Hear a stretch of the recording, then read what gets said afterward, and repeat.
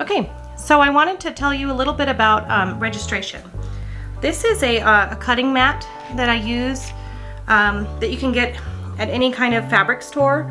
I think the dimensions were a bit wider, but I cut it off to fit into my etching press. On the top here, you can see that I have taped on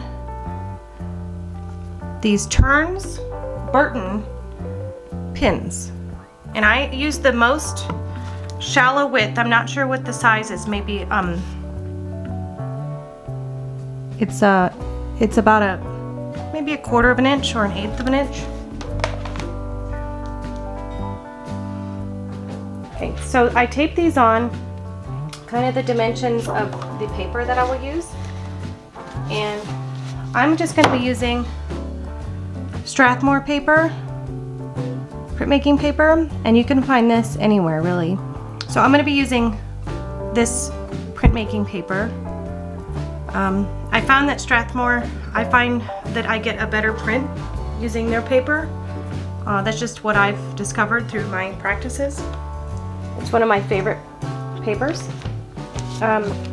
So with these pins comes these little plastic tabs, and these tabs fit exactly on these pins. And I think you can get packs of 50 of these, but I get I think I got about 100 of them. That way I could do up to an addition of 50, no problem. So the point of these is to actually tape a sheet of paper that you're going to use and mark it on here, okay?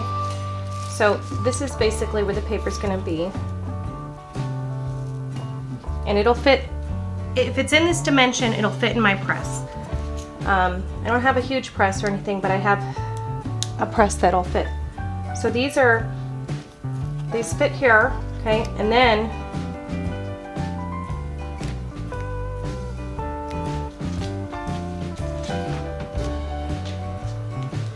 I'm going to take some artist tape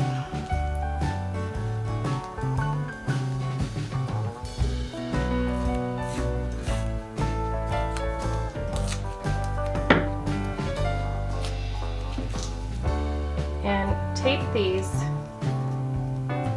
onto